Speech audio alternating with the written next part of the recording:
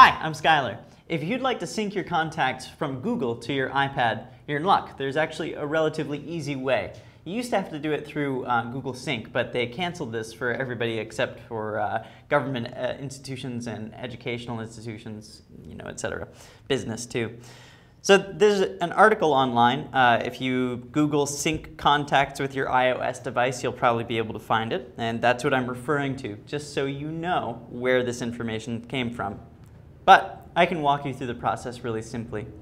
Tap on Settings and select Mail, Contacts, Calendars. Tap Add Account and then tap Other. Tap Add Card DAV Account. Type in google.com for the server. For the username, type in your Gmail account that you want to use. Then type in your password.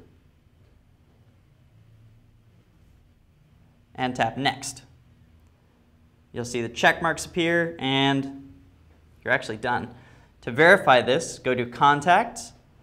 In the upper left, tap Groups and swipe down to the bottom, and there you'll see Google.